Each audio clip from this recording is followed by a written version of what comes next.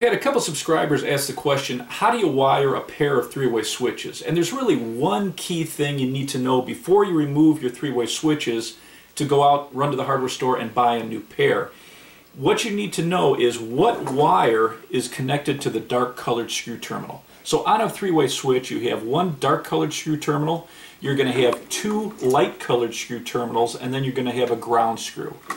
So when you turn off the electric, you pull out your three-way switches. If you find the wire that's going to the dark colored screw, and that's our common screw, you put a piece of masking tape on this, and then on your other three-way switch you find the dark colored screw, you put a piece of masking tape on this, and then when you replace your switches, all you have to concentrate on is connecting that wire that you marked to the dark colored screw on the new three-way switch. And that's the main thing you have to concentrate on. The other wires are your travelers, and you can connect either wire on either screw terminal. It doesn't matter.